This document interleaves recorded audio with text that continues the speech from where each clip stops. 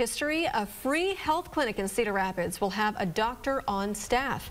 His Hands-Free Clinic announced Dr. Ann Sappho will join the staff. She'd already been working there at times as a volunteer. Clinic leaders say this hire will help them reach nearly twice as many people.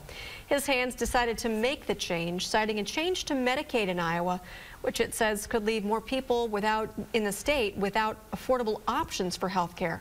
The clinic has been in operation in Cedar Rapids for more than 30 years.